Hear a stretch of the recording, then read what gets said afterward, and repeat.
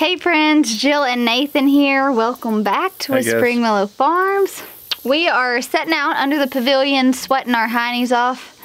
We had a lovely rain shower. Pretty much all day it has rained. And now it is muggy and hot. And she's got me sitting out here. And I have him sitting out here for a very important reason. We wanted to walk you guys around the farm. We've been getting asked a lot of questions as far as what are we gonna do with our new farm, with our new space. So I thought it'd be fun if we kind of walked you guys around the farm tonight and kind of shared our vision with you of what we see this place being. Now granted, we are wild dreamers, so a lot of things that we're saying probably aren't gonna happen anytime soon. Like, these are very long-term goals and dreams. They're pretty lofty goals and dreams, some of them. However, I do believe it's important to cast vision. I believe it's important to share our dreams with you guys. There's that level of accountability. I don't know, I just think it's good to openly talk about what you're dreaming and you're hoping for. And so that's kind of what we're gonna do. So one thing that you guys have been asking a lot, and I kind of touched on it in my video earlier this week, and that is what animals we're gonna have on the farm, what animals we want to have on the farm. You guys know we wanna have quite a few animals. However, we're gonna take this in stages. We are taking on more land, we're taking on more growing space than we ever have. So when we talk about these animals, this isn't something that we're gonna immediately get out and get. We're gonna try to get our feel for the space first, and just growing food on this scale, and then we'll probably start adding that in. But I'm gonna let Nathan talk about kind of some of the animals he foresees us having on the farm. We can even walk around and look at where you want those animals, if that's gonna look like how they had it look in the paddocks, or just kind of what's going to be different there. Okay. I mean, obviously the first animal I think we're going to bring back are the rabbits. You know, we just didn't want to build cages and keep rabbits in cages anymore. And so we had some friends of ours out, Jacob and Lacey, the other day, and Jacob is who we buy our rabbits from. And he made a really good suggestion. You know, we really want to do a rabbit colony, and he kind of helped me narrow down a couple possibilities of where to put that colony. Yeah. You know, where I wanted to put it, he pointed out some things that I didn't realize, and I don't think it's going to be a good thing. So yeah. I think we've got a spot picked out. So obviously, one of the first things we'll probably bring on is rabbits. Yeah, we could even walk back there and show them, because I have mentioned that several times. Nathan wanted the rabbits where they had the turkeys, and it is open, so they would be, if you did a colony, all those aerial predators like hawks would be a really bad problem, and there's not a lot of shade. Wasn't that like the main issues he was saying? The shade, yes. And there's not any grass in there right now, and you know, we want to establish some grass. So but the main thing was it just wasn't fully shaded. Yeah. All right, so do you want to walk back there and we can show them where you're thinking of doing the rabbit colony, and we can talk about the other animals that you're wanting to add on? Sure. Nathan can't really ask my opinion on animals, because if it were up to me, I would have Old MacDonald's farm. So I don't really get a huge say on the animals. Obviously we talk about it, but if it were up to me, I would have every animal like right now. And so obviously that's not the smartest thing to do. So I'm kind of leaving Nathan in charge of what animals we're gonna have, when we're gonna have them. All right, so way back there, I'm not sure you guys will be able to see it, that was their turkey run. That was originally where we were gonna put them. You can see there's that big open space back there where there are no trees, where hawks could easily fly down and, you know, get them, and that's less than ideal. So we're gonna be moving back here, and that's where we're gonna show you guys. Behind the high tunnel. Behind the high tunnel, okay. All right, lay it on me. All right, so Jacob suggested underneath this tree, which provides plenty of shade.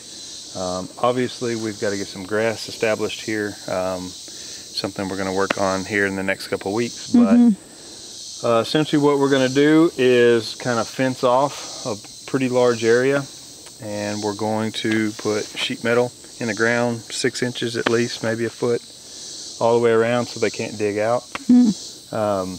But just put a bunch of dirt in there and grass seed and let them make their own little colony. Yeah, so there's the tunnel. So it's right, this is where they had their pigs. Was it their female pigs? Mm-hmm. Yeah, so this is where they had their female pigs. Their male pigs were over there in that back paddock. So we won't, like you said, we're going to just fence this off. It won't be the whole area, correct? No, it won't be the whole area. It'll just be probably 20 by 20, 400 square feet. Okay. So. All right, so the rabbits will be the first animal. We have been talking to Ginger over at Murray McMurray. Nathan really wants some ducks, and so we'll be getting some ducks, and we are going to add some more chickens to our flock this spring. Chickens are going to stay where they are. They have a beautiful chicken coop. I love that little area. It'd be nice to put the dogs out there with them. So rabbits, some more chickens, some ducks. What else are you thinking? Like how far in the future are we talking here? I don't like to put a timeline. Let's give like our 3 to 5 year plan, which is, this is not a, like, we haven't really talked about this. This was she loves putting me on the spot here. No, like we have vaguely talked about, and I've been having a lot of people ask, like, what are you going to do? And I thought, well, let's kind of give an overview of just, we're spitballing, okay? None of this is set in stone. These are the things we've been talking to. Don't hold us to any of these things, okay? If in 2 years you're like, you said you were gonna put the rabbits there and you didn't. This is us thinking out loud and bringing you guys along for the ride. So yeah, I don't need any pressure, you guys, because this could all change, right? This is just us thinking about the future. This is a conversation Nathan and I would have over a cup of coffee in the morning. And we are bringing you guys along to join in on this conversation. So it may change, but right now, what are some other animals you'd like to bring into the farm? Oh, definitely hogs. You know, I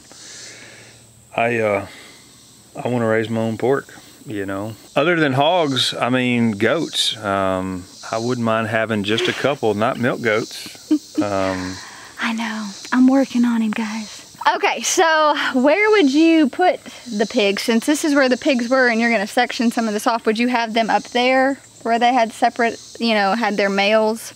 Or would you, could the females go along here if you had an area mapped out for the rabbits? Or? I haven't gotten that figured out yet. Okay.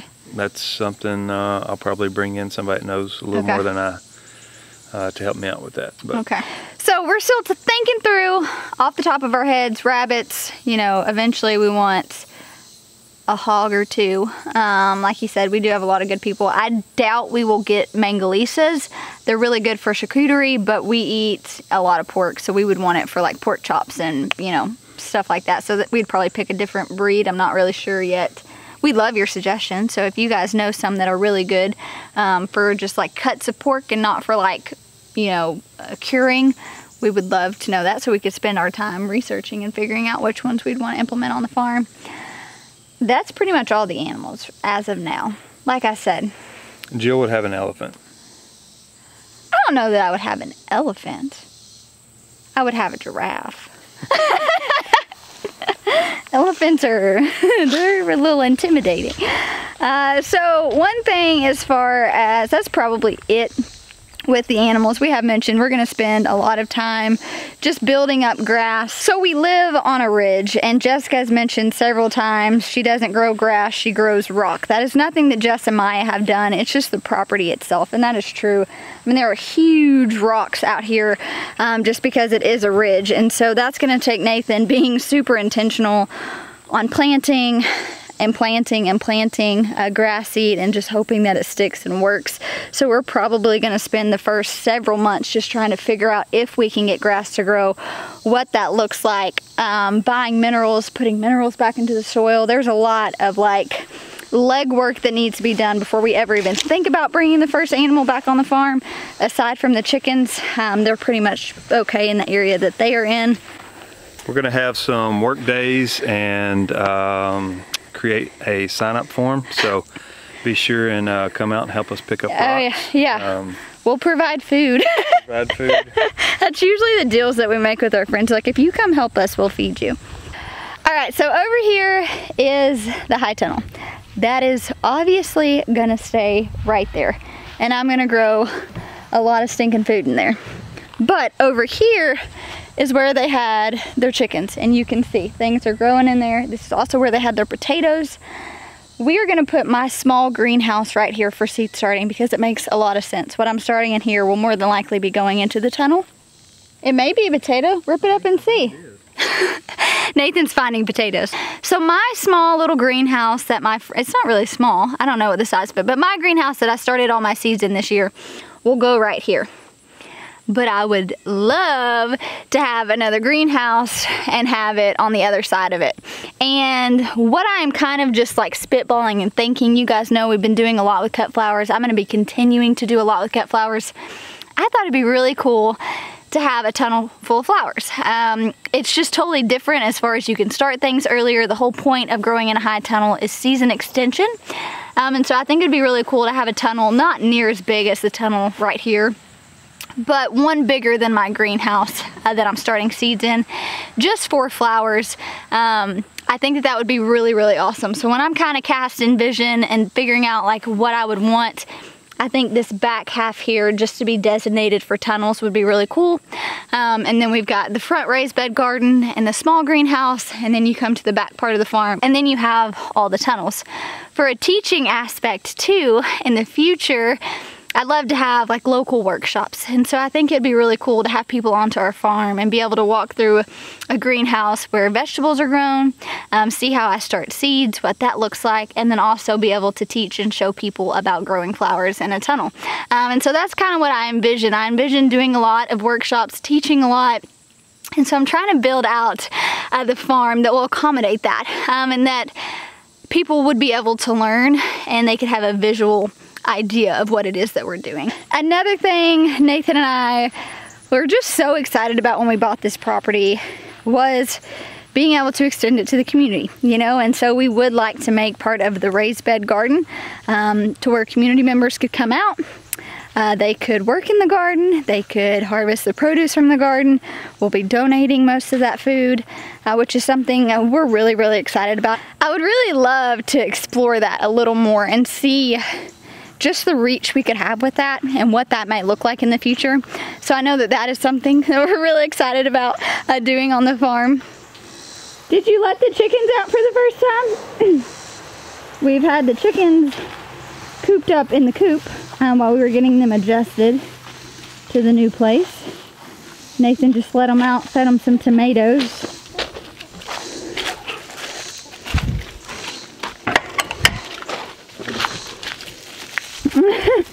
Hey, little chickies!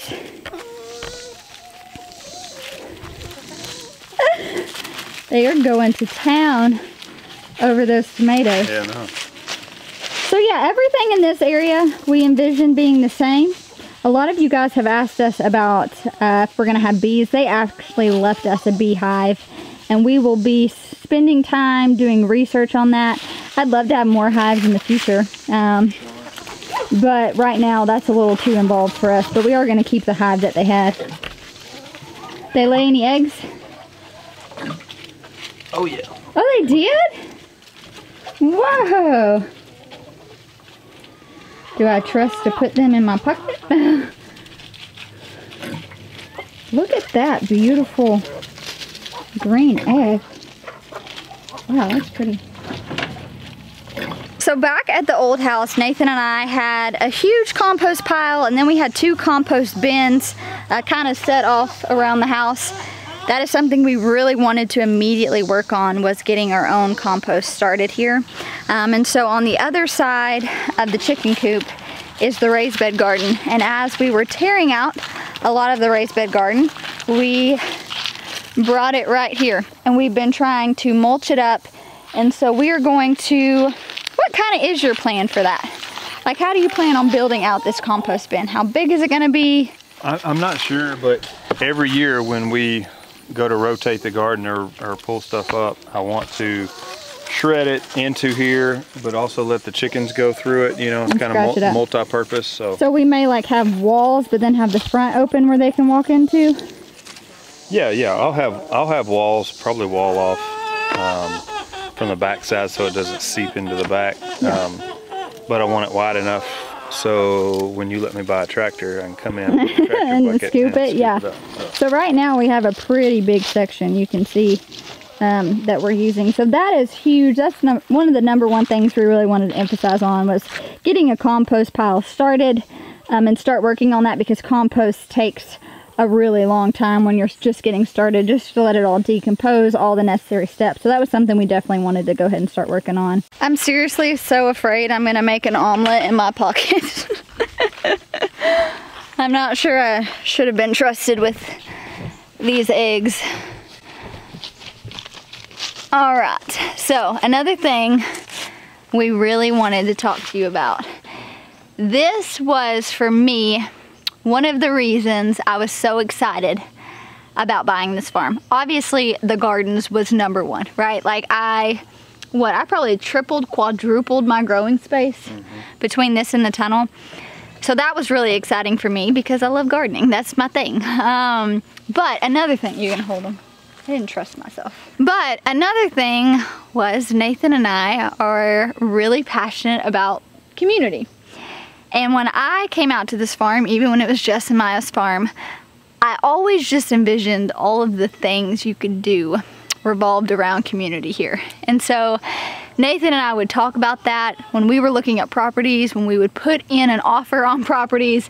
That was the #1 thing, was kind of like how we can get the community involved in this. And if you see behind Nathan, what is that tree, an oak tree?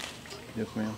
It is the most beautiful oak tree. It provides so much shade. It's lovely. And so what Nathan and I envision is having a long farmhouse table put right here, string up those pretty little lights. And then there's this beautiful mural that was painted, making this an outdoor kitchen and having this beautiful little farm to table experience. We could, you know, go harvest all the vegetables, bring them to the outdoor kitchen, cook and still conversate, have these farm to table dinners, really just invite our community into what we're doing. I'll never forget, Nathan and I went to a farm to table dinner. Goodness, this was years ago, wasn't it? So we had went to this farm to table dinner Round Rock Farms. at Round Rock Acres. Round Rock Acres. Round Rock Acres years ago. And they did this farm to table dinner, and it wasn't much at all. Like for us to go, we didn't spend a lot of money. It wasn't, yeah. Yeah, it wasn't much. We had to drive a ways. This farm was kind of out there in Clinton. And so we drove there, and you go up in this little barn, and they had like all these refreshments and these drinks, and you could walk around the farm while they cooked the dinner. And you had these ladies in the barn that you could also cook in, and they were cooking the dinner. And we went through raspberry patches, and we harvested raspberries, and they gave you those little berry baskets, and you could take it and fill up whatever you wanted. Grapes, raspberries, strawberries, blackberries, like you name it. You just munch on it and you take it home. And then they had this huge farmhouse table smack dab in the middle. And they bring you like this 3-course meal, and everything was homemade. And then they let all of the farmers stand up who had something. So the people who raised the chicken, they got to stand up and introduce their farm and what they did. And the people who had the bread and the vegetables. And it was so cool. We learned about so many different farms that night. And then they took you on a tractor ride, and you got to ride through the vineyards. And like Nathan and I, well, like 3 years later, we're still talking about this experience. Because it was the coolest thing. We were just blessed to be able to go. I mean, it was some friends of ours' parents. Yeah. And I think they said, hey, we've got like X amount of tickets, you know, and we happened to snag them. And yeah, that was just such a beautiful experience. It was. And we have talked about that so much. And I remember then we lived at our first house. So we had a 1-acre plot, but very few raised beds in the backyard. Like I was really like just starting to like, oh, I really want to garden. You know, like it was, that fire had finally been like ignited by that night. And I told Nathan, I was like, I want to do this. And so I envision just having this long table. I envision kids running around, looking at the animals, playing, running through the gardens, picking food. I envision having our guests walking through the gardens, harvesting foods. The cottage garden, I'd love to just fill that up with like berries, and maybe even have a designated place on the farm where we've got all these different fruit trees and these established berries, and just allow people to go and just soak in like the joy that comes from living this type of life. I think for me, it's about community. But I would love more than anything for someone to come to our farm and it sparks something in them that they didn't know they wanted to do. Mm-hmm. And it encourages them to grow food. And that's really what I foresee is this farm just allowing us to have so much intentionality with our community in a very real way. And so I am honestly probably the most excited to see that happen. Me too. We got a ways to go, you know. So she just spurred this topic on me literally 10 minutes before she started shooting, so. Do you not sit and like just think of and dream about all the things you want to do on this farm? No, I do. That is all I do. Y'all, I don't even sleep. Like, I'm just like, you can ask Nathan, I wake up in the middle of the night so many times and grab my phone and just start putting notes in my phone. And it is like dreams, it's video ideas. It just never ends up there. And sometimes that's a good thing. I'm a dreamer, but not to her extent. Yeah. When she dreams, I think about the work involved to make it happen. And so she's over here just dreaming away, and I'm just sitting there. Lucky for you, Jeremiah has made a lot of these things already happen. That's true. That is true. So we are walking into a lot already. That's right. So I'm thankful, you, which allows me to dream even more because he's already done half the stuff. No, it is going to take a while. I do recognize that. But I think that's what keeps me moving forward is knowing that I am working towards a goal. I am working towards bringing my community together. I'm working to have a better platform to teach you guys on, teach you different styles of gardening, different styles of raising animals. Like, that's my goal too, is like, I'm not just doing this for my family, which I am. That is the #1 driving factor why I'm doing this. But I'm doing this for my community members. I'm doing this for you guys. I'm doing this to spark that in somebody that didn't know they wanted to live this lifestyle to think, oh, well, if you can do it, I can do it. I want someone to come to my farm and have that experience like we had that one night touring that farm. It changed everything for me. I want to do that for someone else. So yeah, I'm going to dream the crazy things. We're going to work our little heinies off one day at a time, taking that next step, doing that next thing. I do know that this isn't going to happen overnight, right? Like, I do have some lofty dreams. I recognize that. But I do think that if we hold ourselves accountable to those goals, we share those goals with you guys, we work through those, like, towards those goals slowly, one day at a time, 1 week at a time, I do think we'll get there. I think we will too. I will too. And I'm excited to take you guys on the journey. I'm honored to have the privilege to dream out loud with you guys. I know that it's a lot sometimes. I know I spitball a lot. But I do, like I said, think there's a lot of value in talking to you guys about what we want to envision here. And that doesn't look like going around changing a ton of things. That looks like adding our personal touches on it. You know, respecting what they've already put so much work into and really just kind of building upon that. All right. Well, I'm not sure if you can tell by the glistening on our faces, but Nathan's drenched in sweat. It's hot out here, folks. So we are going to head inside. Thank you guys so much for walking around the farm with us, dreaming with us, casting vision for the future. Thank you guys so much. We'll talk to you soon.